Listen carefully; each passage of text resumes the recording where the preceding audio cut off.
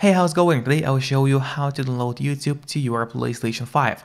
So the first mistake you have to avoid, don't go to PlayStation Store looking for YouTube.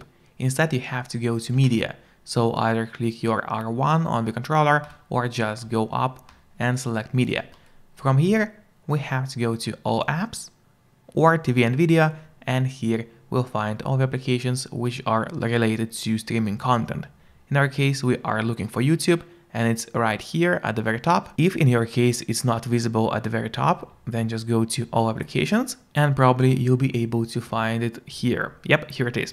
Or alternatively, go to search at the very top of the page and here type YouTube in search, and then definitely is going to pop up.